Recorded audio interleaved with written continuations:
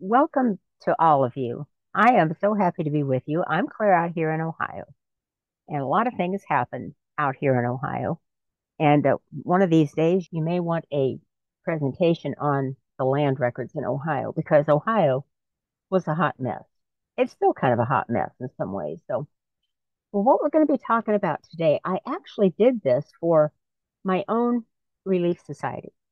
And then the word got out to other wards and to the stake, and then it got across the country. And this is one of the most common ones that I give on memory keepers. Let me tell you a little bit about some of the people that I work with. This is me and my husband on the left, and we are the co-directors of our Family Search Center. And the people on the right, well, they are also family history consultants. And sometimes out here, we have all kinds of people that are there to help us. The the grandmother and the granddaughter. I walked in one day and I saw them there as this granddaughter was helping her grandmother. And I thought, oh my goodness, this is just full circle with this family because my mom's best friend was the grandmother's grandmother. So this is just continuing to go around. And I love it. I absolutely love it. I want to talk to you about some of the pictures that you may have. Now, if you're like me, you probably have a bunch of them that may be in a drawer or a magnetic folder that you shouldn't have them in. You know, we we get overrun with pictures because we're just taking them all the time.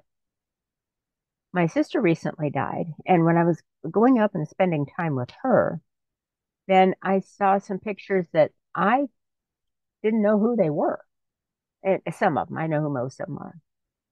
And I thought, I'm going to take pictures of these pictures because I just need to do that. So, you know where they are? They're in my phone. I never did anything with them. And then one day I went to Kentucky with two of my three sisters.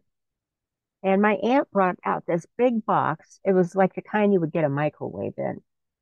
And I said, "Oh, what is that?" She goes, "Well, I know you girls like all this genealogy stuff, so I'm just going to give you all of this." And it was a box filled with funeral cards and obituaries. And I'm like, who are these people? Well, I just know you like that stuff. And I thought, what am I going to do with them? So I began to scan them or take pictures of the pictures. And I thought, they fell into my lap for a reason. 575 funeral cards and obituaries. So what I have done is I have gone and I have found most of them. I think there's maybe a dozen that I have not found on Family Search. And all I do is just add it to the memories. I don't put any information in or anything. Somewhere, someday, somebody is going to be grateful that they have a funeral card or an obituary for their ancestor. They're probably going to wonder, well, how did that get up here? And who's Peggy? Well, it doesn't matter. You've got it. You think about all the things that happen all the time. This is February 2021 in Mason County, Texas, another courthouse fire. You look at all of those things that, oh, I mean, at least most of the records had been moved off site several months ago, but they had not been digitized. And so they were asking, is there anybody that would like to help us preserve the records? About a year and a half after my mom died, my dad was making a research trip to Kentucky and came back, and the only thing that was standing was the front door and the front wall. Lightning had struck the house, totally burned it.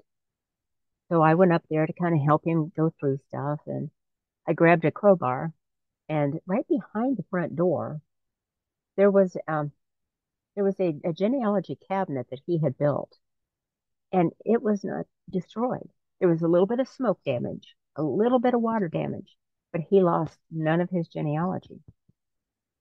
We continued on through the house, and there was a seven drawer chest of drawers.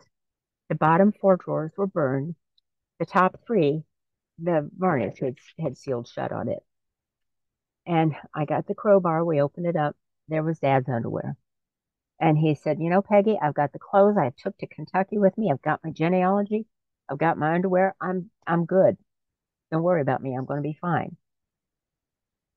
We have seen all kinds of devastation all around the world, from flooding and fires to hungry rodents. And I think one of the things that breaks my heart the most is when a family member dies and it all boils down to Dad liked me best. We've all seen it. You may have had it in your family. Well, Dad said I could have that.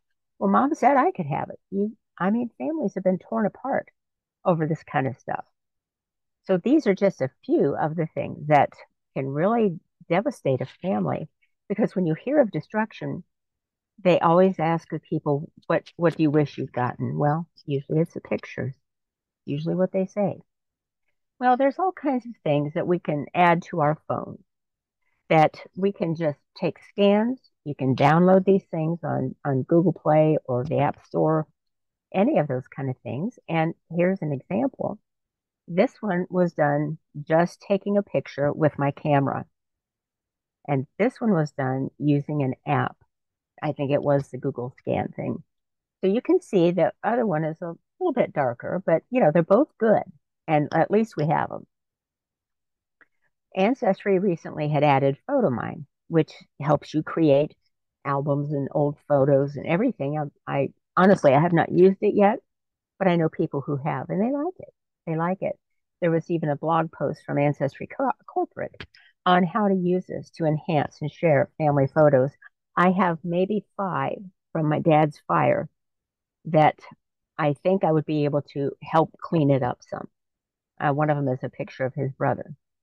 So Ancestry Corporate, they stated that by integrating PhotoMine's artificial intelligence based technology, Ancestry customers will get an even easier way for family historians to digitize old family photo albums by scanning and uploading multiple photographs all at once through the Ancestry mobile app.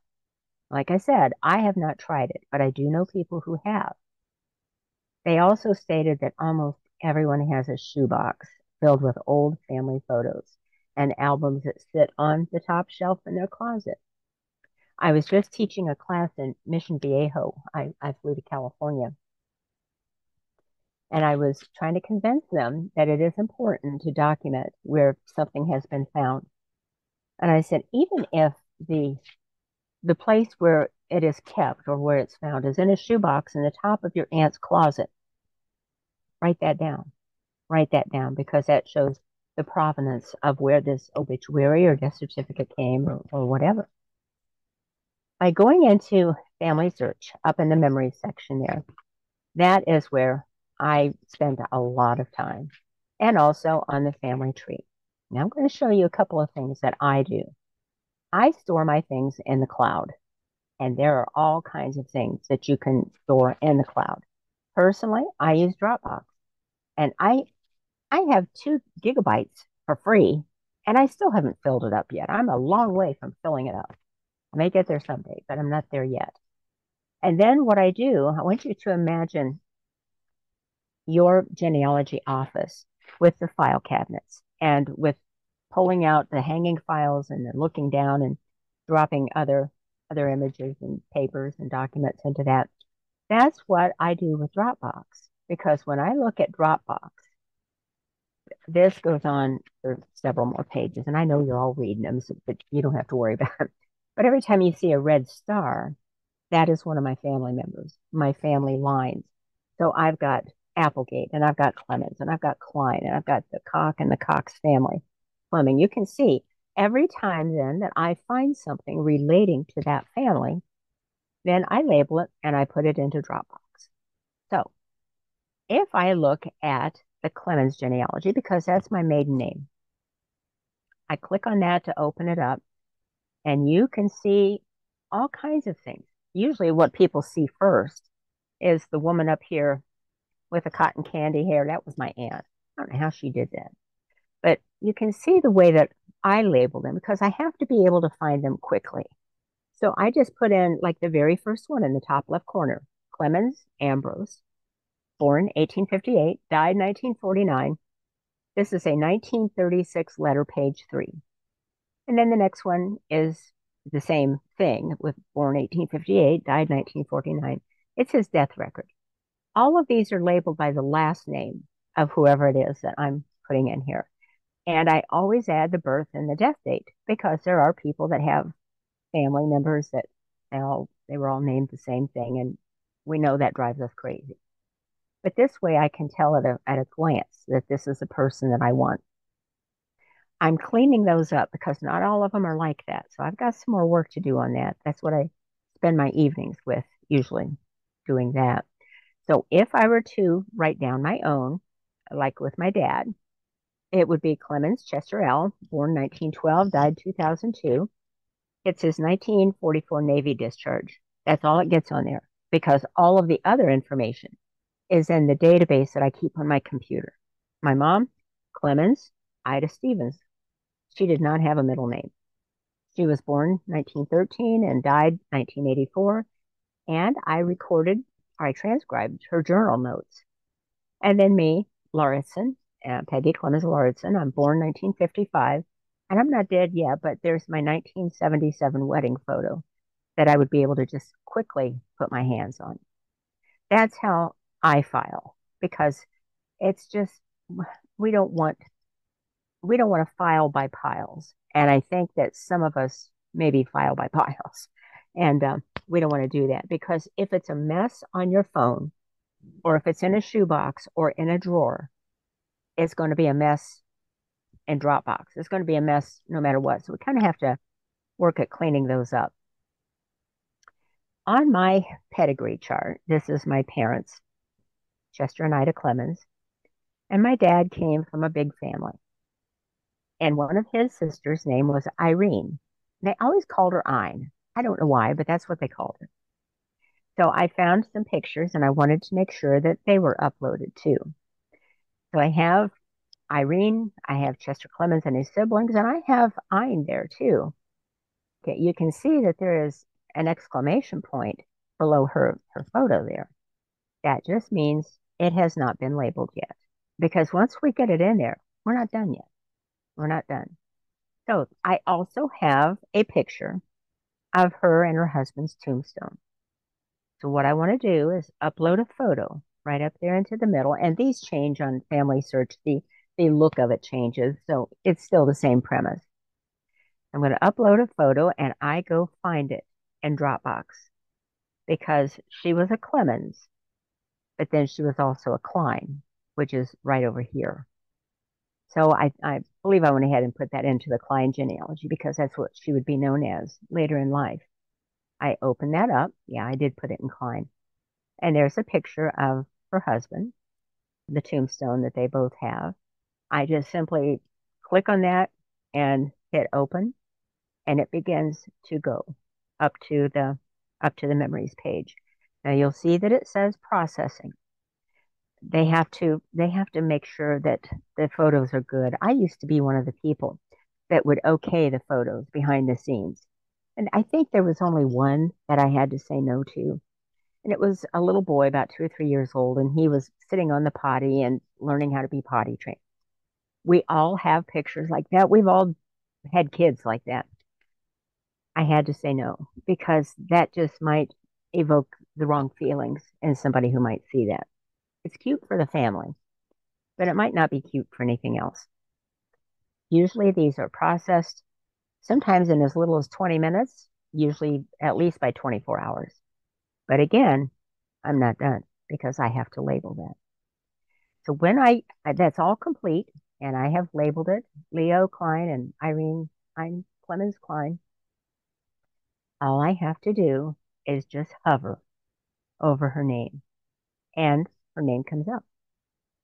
All I have to do is hover over her husband's name and his name comes up there on the right. The thing is, I only uploaded this picture one time, but I can tag people and then it goes onto their page as well. And I have some albums down there below that I can add them to. Now, what really was wonderful is my dad was number 5 out of 11 children. There he is. Later in life, he looked like Colonel Sanders. he looked more like Colonel Sanders than Colonel Sanders did. So I uploaded this picture one time. And then as I hovered over each of their faces, then their names began to pop up and recognize those because you do want to make sure that it's not getting it wrong. So you have to make sure. So I did that, and now I only uploaded this one time, but all 9 of the children are now tagged, and this photo appears on their page. How cool is that? I didn't have to do it 9 times. The other thing is, I believe that this may have been taken at their father's funeral. I think that it may have been because he died in January and grandma died 18 months later in July. They usually were not dressed looking that good. These are people from Appalachia. I mean, they're my hillbilly family. They're not usually looking that good unless they're going to church or going to a funeral. So I'm thinking that this may have been their father's funeral. I think. I don't know. And then, like I said, for each one of them, then on Edna, the one who's right there in the brownish coat, it's also on her page as well. I just love being able to do that. I think it's so cool. Now, I'm kind of embarrassed about something because here I am, a professional genealogist, and I did not even have my own parents' death certificates. I, they cost like $26.50. And I thought, what is wrong with me? So during COVID, I went and I got them. And I found out that, I could do something that Ohio just started doing in 2015. I needed to upload Dad's death certificate to his page there. So I went and clicked on Upload Document, went to Chester Clemens right up there at the top in Dropbox, and just clicked on that and it went on over. And now it's on his page. So, it's just so cool to be able to do this kind of stuff. I don't know if the areas where you are researching has this, but starting in 2015, the governor signed a House bill, and it stated that if somebody wants to come in and just take a scan or a photo with their camera of a birth or a death certificate, they're allowed to do it.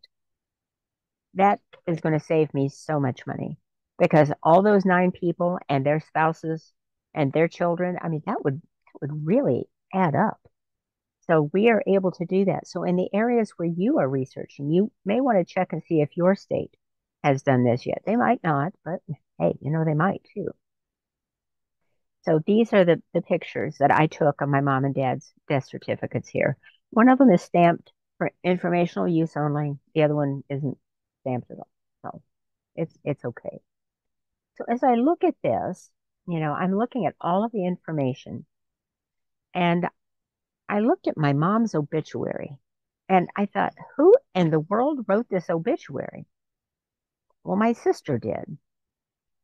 And when it came out in the newspaper, my mom said that she was a member of the Church of the Word of Wisdom. Well, what is that? I've never, but you know what? When you're grieving, you're not thinking straight. So with this document, look at what we have here. We've got Dad. We've got his dad and his mom. And we've got my sister. Every one of those, I can hover over their name and I could tag them because this is Dad's death certificate, but these other 3 are all mentioned in it. So yeah, this would appear on their page too.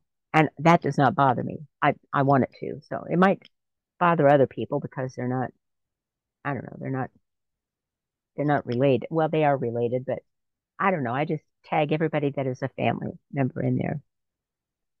When I upload that, then I just simply put Chester Lee Clemens 2002 death certificate. That is where that red exclamation point comes. It says, you need to give this a name. That's how I do that. And then you can see on the top right where my dad and my grandmother, my grandfather, and my sister are all mentioned in this particular document. So that's what I do, but I'm also cleaning up something else. These would just be hanging in Dropbox. And so if I had somebody write to me and say, Peggy, could you send me a copy of your mom's death certificate? That's what they would get. But we know how important the documentation is.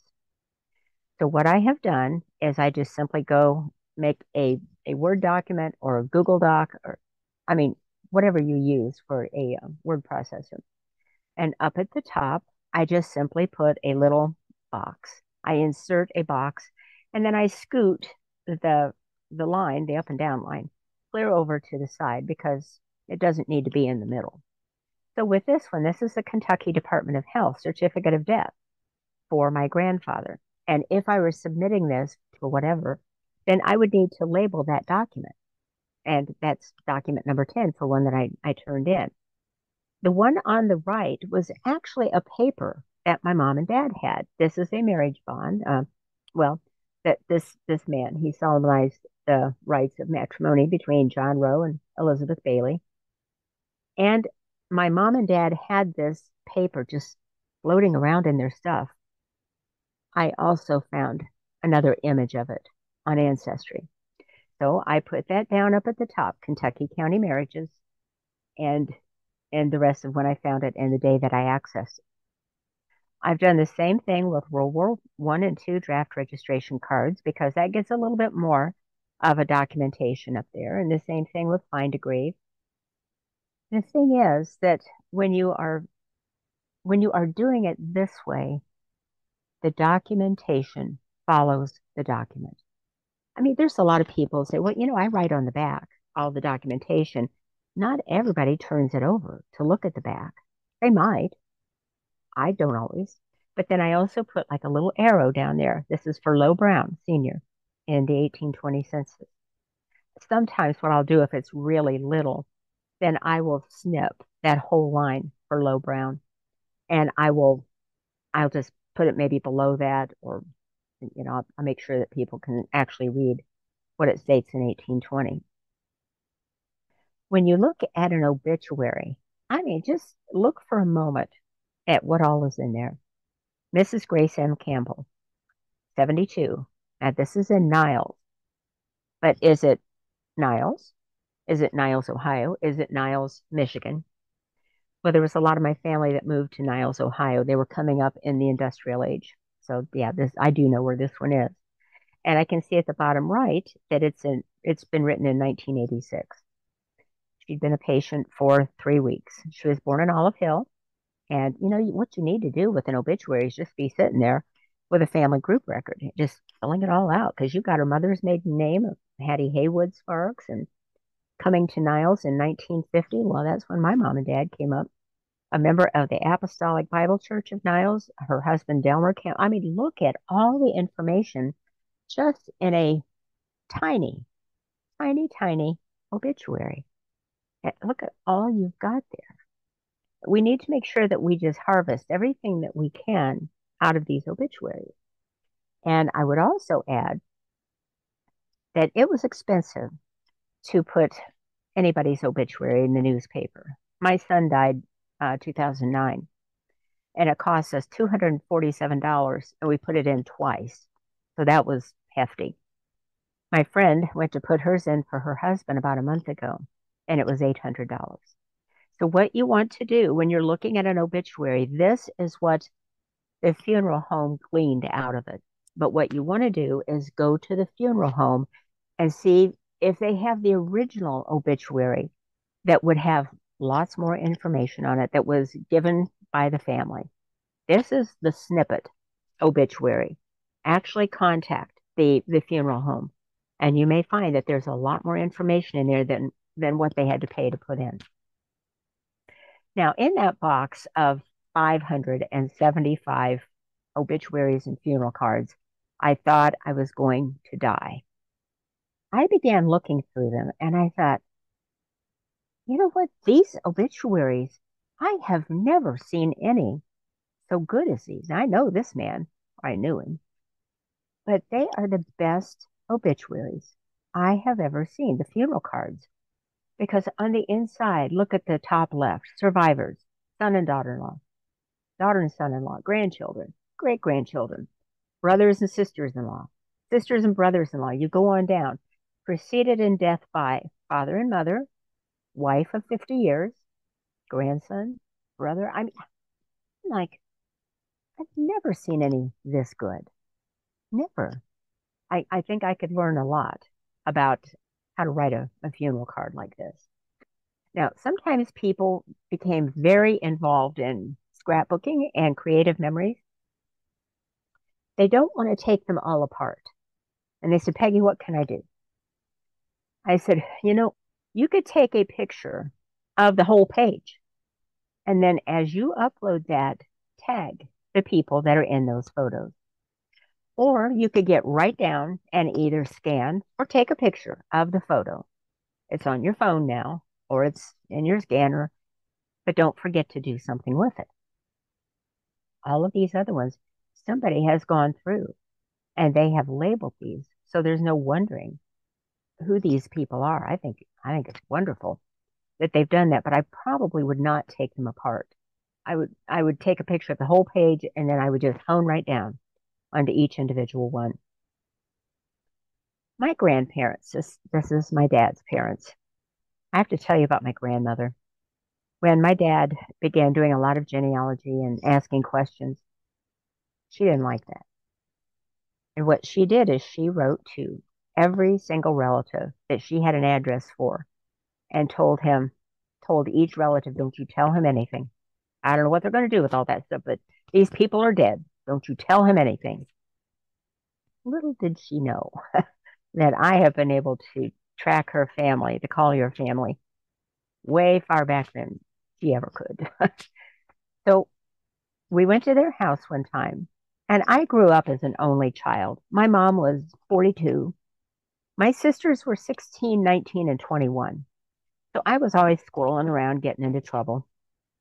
We were at their house, and I asked my dad, I said, Dad, can I take a picture with your camera? He goes, yeah, but if anything happens to it, I'm going to have to holler at you. I'm like, okay, already I'm scared to death. I took this picture. I was 4. And I thought, oh my gosh, I can't believe he let me touch the camera. And then I began to see the picture all over the internet. And I know who took it. I did. Well, there is a website that is called Edit Images Now, and you can add a watermark to this. So you simply upload that from Dropbox or wherever you've got them stored, and then you tell them, I want the copyright or the watermark down here. And because the couch was brown, then I want yellow. So you can see the text color up there. So that's what appears on there now. Copyrighted Peggy Lauritzen. And I know somebody could probably snip and leave my name right off of that. I should put it right across at an angle, but I won't. I mean, it's not just my grandparents. I don't have a problem with sharing pictures. Now, back on memories, I want you to look at the left, and you can see that I have added, at this point, this was, I think, back in January, 1,523 pictures. But you're not done because look at the last 4 in the top row. They have no title. They don't have that. The rest of them, most of them do. And then I also can put them into albums. So I've got, for my sisters and my mom and dad, they have their own album. But then I've got the Goddard family, the Gerhardt family. I've got family groups together like that. So that's what I do. And where that green plus is, at least at the time that I was doing this, I could just drop and drag and put them right in there. I can drop and drag from Instagram, Facebook, Google Photos. I can get them right up in there. But I'm not done yet because I have to do something with them and not just let them move from one mess in the drawers to another mess on my phone to another mess in the memory section. You've accomplished nothing by doing that. Now, I just think it is so wonderful that we're able to upload audio. When my mother-in-law died, my father-in-law just could not take her message on the answering machine off of there because then her voice would be gone for good. My son died years ago, and I would give anything to hear his voice again. So what you can do this on your phone app. This happens to be an Android. So up here where the little hamburger is, up here, or the waffle, whatever people call it, then you click on that. When you do that, then all of these come up, and I click on memories. And then I can add a document, I can write a story, I can record audio, I can add a photo. I want my kids and my grandkids, I want them to hear my voice. And I want them to know of the things that just made me so joyful and the things that made me doggone mad. So I will record like a little 2 or 3 minute thing like that and upload it onto my page because we've been given the ability to do that.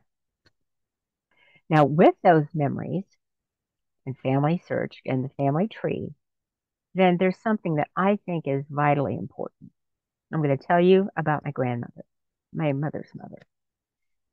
When I was a young girl, young teenager, my parents and I would drive to Kentucky every year in October and bring my grandmother back up home. She was older, and my mom was afraid that she would fall while going out to get coal in the coal bucket and everything. So she came back with us, and I let her have my room on the first floor, and I slept upstairs where you could scrape the frost off. It was cold up there. My grandmother had her hair pulled back in a bun. She had one tooth. Her legs went out into a bow. She didn't wear shoes. I think she could have walked on glass. And she chewed tobacco. So that's your picture of her. Well, one day I had taken a bath and washed my hair. She always was in there sitting by the fireplace so she could bake her knees. And I got out of there and put on my flannel nightgown and went in. I had hair down to my hips. I was just tossing it back and just drying it. And all of a sudden, she flew out of that chair and knocked me down, grabbed the broom, and started beating the daylights out of me. Now, you know what was about to happen. I sit in my mind, I'm 13, and I'm thinking, what did I say this time? I didn't say anything. I just didn't notice that I was about to ignite. She had lost a child to fire. She knew. Well, I put that into the story section of her page and tagged other people in it because this is my story about my grandmother.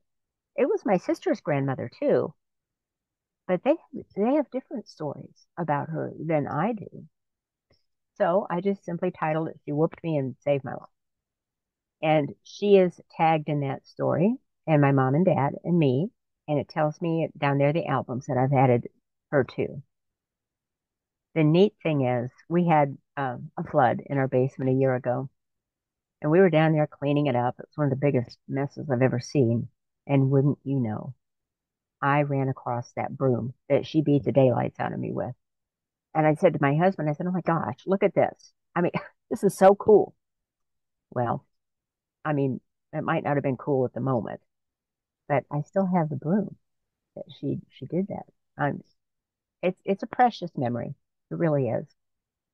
Now, Steve Rockwood, who is the Family Search CEO, he said a large percentage of our current site visitors are not benefiting from much of what Family Search has to offer because they don't realize the need to simply sign in with their free account to do so.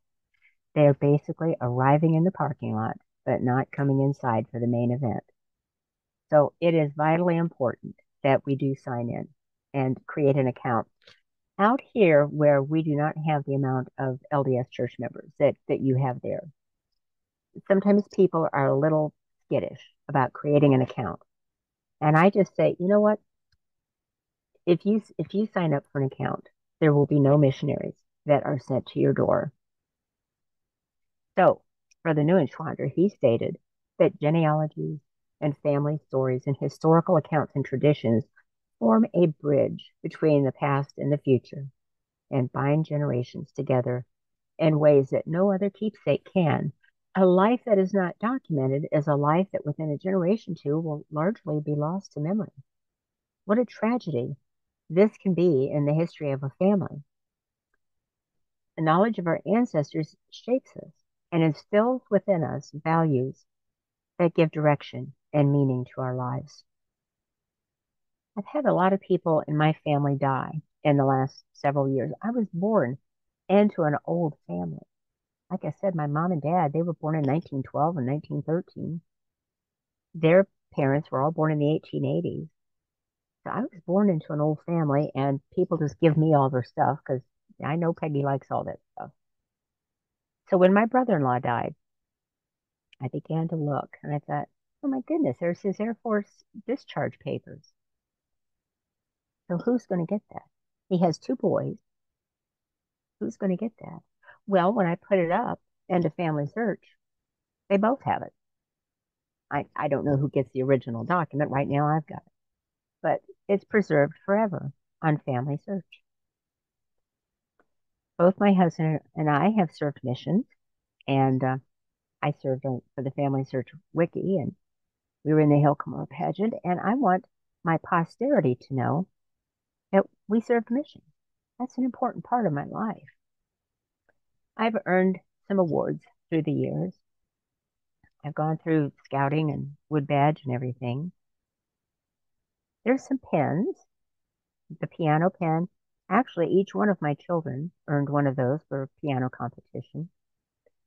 I wonder how many of you can remember the Top Pilot program. I bet you can. I remember the big flower pens that one of my aunts wore, and she did not put it in a good place on her blouse because when she walked, the thing flopped up and down. But I can't forget it. The cameo, my grandmother gave me that, the one who beat me to death. My dad always wore a watch. He always had a penknife in his pocket. They were with him on the day he died, and I have them here. But in case something happens to my house, I have added those to his memories. My dad was in the Navy, and they lived in the coal fields of West Virginia. When he got his orders to report, and he was sent to Pearl Harbor, he got there after the bombings and everything. And little did he know that when he came back home, he was in the back of a cargo plane, and it was dark. And when it finally landed back here, it was filled with caskets. He never flew again after that. So he sent each of my sisters a picture with "Love Dad" on it. I have his World War II draft registration cards, as I do for, well, actually for a lot of people, because we have a military room down in our basement that has photos and documents. I turned it into a spreadsheet from current conflicts clear back to the French and Indian War. I've got them all down there. I have his hat and his uniforms. I don't even have a grandchild that would fit in those uniforms now. He was little. His shoe shine kit. Anybody that's in the military, you know how important it is to keep your shoes shined. And then I have his naval records that I was able to get from St. Louis and upload these here. People in our family, when somebody dies, they send all their scriptures to us. Like, we have everybody's scriptures. I mean, so that's good. And what I've done is on a couple of the pages inside where they have notes written or things marked, then I take a picture of that and put that onto their page because obviously that scripture must have meant something to them. I took pictures of my grandparents' houses, and the one on the left, that's where I took the one of my grandparents with, and I was 4 years old. Still can't believe my dad let me do that. But we kept looking for this house because my sisters and I, we remembered it being huge. Well, it's not. This is just a little house. This, the photo on the right, that's the house that my mom's dad built.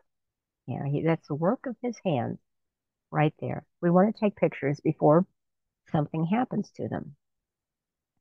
And this picture, yep, that's little Peggy. That's how old I was when I took that picture. I was born and raised in a log cabin. And just about a year and a half ago, my sister called me and she says, Peggy, I see smoke over by the log cabin. Sure enough, it had gone up in smoke. It's not there anymore. Thank goodness. my mom and my dad had taken these pictures. The house that I live in now, I'm glad that we have that. So I can show all of my posterity, this is where your great grandmother and your great grandfather had a beautifully happy life. When my mom sat with her mom beside the fireplace, they would put together quilt tops and handwork. Well, I have some of those that did not get destroyed in the fire. I must have brought them home or something. So what I did is I would take a picture like of a great big dress or scarf, and then I would hone in on it so you can see their stitches. The same thing with the quilt. That is machine quilted over there, but the quilt tops, they were put together with aprons and pajamas and neckties. I have all that. I've taken pictures of the whole quilt and then down into the little tiny things that they stitched together as well. Some people may have a problem with sharing recipes. Oh no, that's a family secret. We don't give that out to anybody. And I'm going to tell you, that tradition dies with me. I want my posterity to know how my mom made biscuits, how my dad made mincemeat cookies and macaroni dinner. I have put a lot of the recipes up there. I have a bracelet that I was able to buy at K Jewelers because when my son died, I was able to look in his things and find a gift card for $50. And I went to K Jewelers. I said, what can I get? And he said, well, not much. So the letter P there on that bracelet is, it represents me and him because his name was Peter. I have written that story up as well. My husband keeps journals and I think he's on volume number 32 now. And yes, he is handwriting them. And if the kids and the grandkids can't figure it out, well, you're going to have to figure it out because he's not changed. He is a master journal writer. One year for Christmas, I made fan charts from Family Search for each of my 3 living children. It cost 97 cents when I downloaded it onto a flash drive. And then I bought the frame for $5 at Walmart. So that's what I gave him for Christmas one year. And I said, now, I don't want you to just put this up on the wall and say, well, that's nice, Mom. No. Let me tell you about these people. Peter Lauritzen brought his family over from Denmark. 2 of his children died on the streets of Copenhagen before they got on a boat to go to Hull, England, across England to Liverpool. They came into Castle Garden, and then they were able to secure a Conestoga wedding until they got to winter quarters, and then they walked. When he arrived in Sanpete Valley, they had been there maybe 2 months, and a bull gored him. And it took him about 2 or 3 days, but he died. He died. This person up here, this is my dad, grandfather. He was known as the meanest person who has ever lived. When I put together his family story, he had 4 children. And then I saw where his wife died right after giving birth, but the baby lived. But then baby number 3 died. He is all of a sudden a young father. There's no social programs. He doesn't even have any family living near him. This is in the hills and hollows of Kentucky. Life dealt him a pretty hard blow. This over here is Caroline Christina, the wife of Peter. As they were going with the handcart companies out to Sanpete Valley, she was nursing her baby and was sitting on, I guess, what you call the tongue of the handcart. And all of a sudden, the baby just died. It wasn't sick. It didn't cough. It just died. These 2 over here, they were a mother and daughter midwives. And these midwives delivered a good portion of the babies up and down eastern Kentucky. Whether it was hot, whether it was cold, off they went. I have something that we created for my husband, just in case, I die and he's like, I don't know what to do. And I said, well, let's just compile this book. And he says, well, what about when Carrie wakes up dead? And I said, no, you don't have to worry because I know how to do everything. So, it just helps when I won't be there to answer these questions for you. I also went on the prowl to garage sales and I thought, I've got a plan. I'm going to find the ugliest suitcase that I can find. And I found one. It was pink camouflage and it looked like a truck ran over it. So I brought it over to the car wash and I hosed it out, cleaned it out, scrubbed it out, put it out, let it air in the sunshine.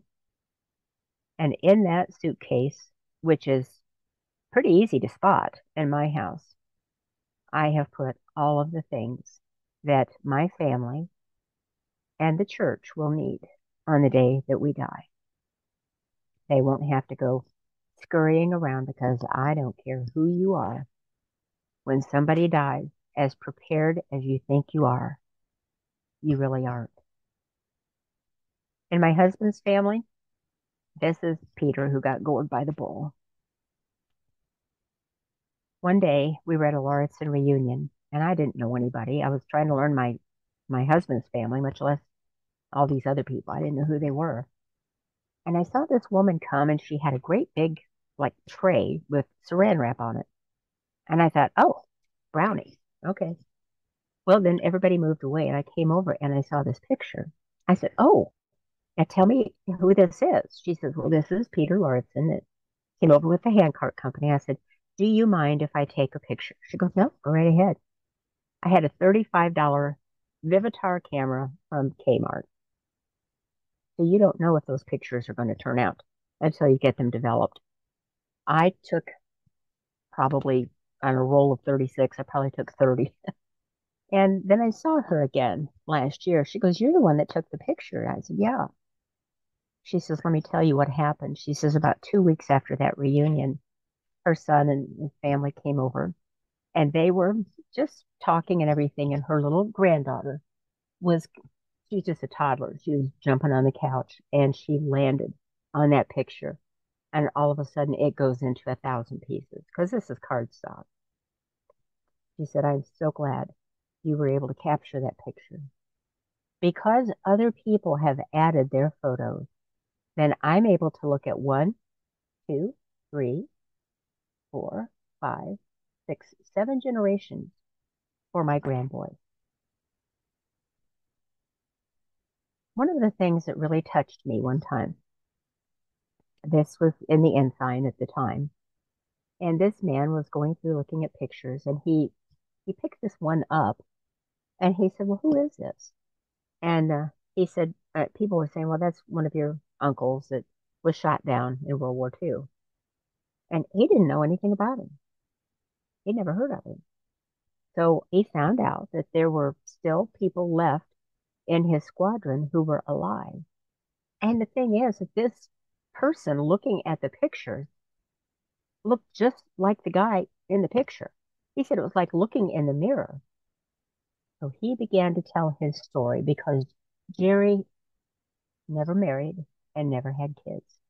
There's nobody to tell his story. And this man, Ryan Kelly, he was going to make sure that his story was told. In my family, we have Carrie and I, and then we have Peter, Harmony, Jordan, and Eric. And then we have grandchildren, and they are perfect. Our oldest son died in 2009. Will my grandchildren know their uncle? Will my other children tell them about their Uncle Peter? All it takes is 3 generations for someone to be forgotten. My husband has a big family. I married the best one. And then they all have a number of children, but some of them have died too. Will my children keep their memory alive and tell them about the reunions that we went to with Uncle David and Uncle Steve and Aunt Gay? All it takes is 3 generations. There are things that are not allowed. And you're able to find that under any of the family search guidelines. It's easy to find it. So there's just some things that they really do not want to put on there.